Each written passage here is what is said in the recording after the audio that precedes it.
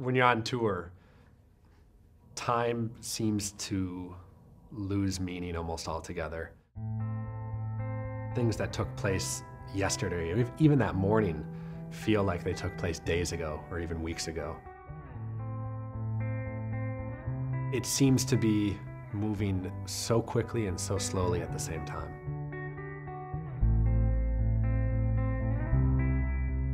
And then you get to a point with 2 weeks left in the season where you maybe you can count the number of shows on one hand that you have left.